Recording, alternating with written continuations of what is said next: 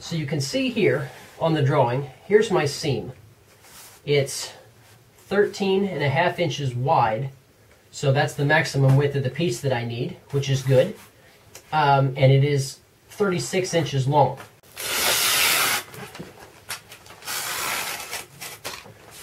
Okay, now I've got my two sections cut out for a bow and stern.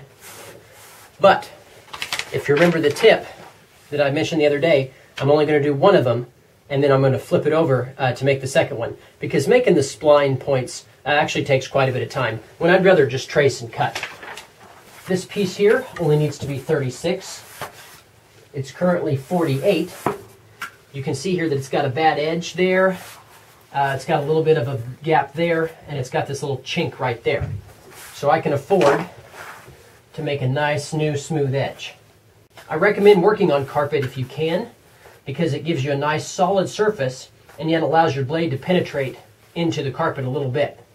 Now here, I'm lining up my grain, because I want to, of course, keep all my references the same. One thing I wish I could do is use this piece twice. I'll need the full width of my piece plus half the width of my piece in order to nest two pieces together. I'm actually going to offset this such that I can cut my bow and my stern out of this one piece. This spline is going to enter right here, so I'm going to waste just a little bit, as little as possible. We're going to line that up like that.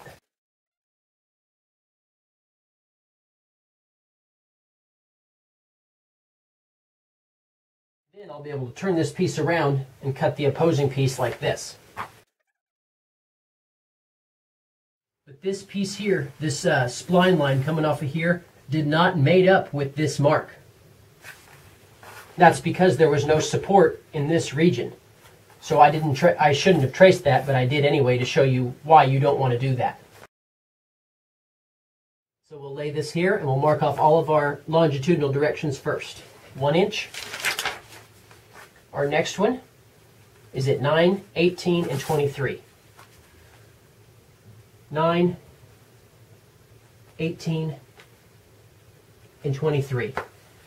And of course the final one is at 36, which is where the tip of the boat is. So we'll come out here to 36.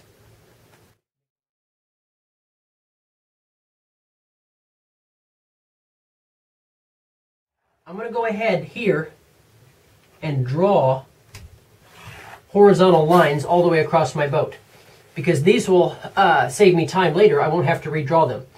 This is where my bulkheads are going to be, in the bow and the stern section. So I'm going to use those to line those up.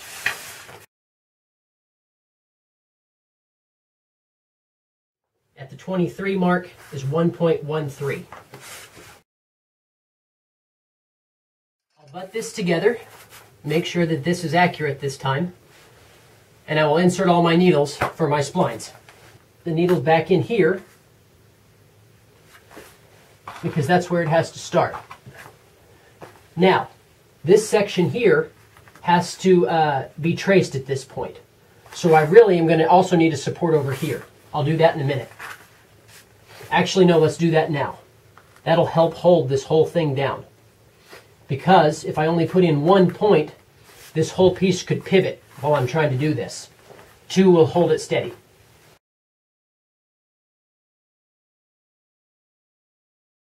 Reuse the same nail holes up here.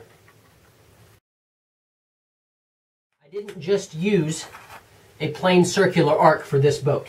I wanted something a little bit more refined so that I had a finer entry angle at the bow and a finer exit angle at the stern.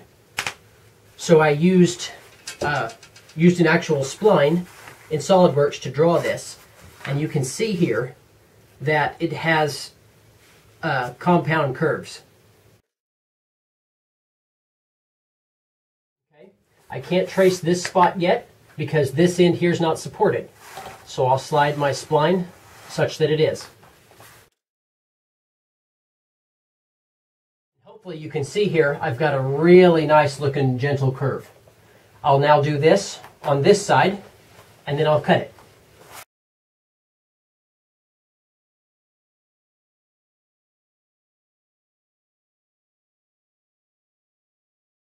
don't plan on making these actually parts of the boat, because you always want to have an extra set of patterns to use, because these are shapes that are going to repeat several times, and they've got useful dimensions that I can measure later.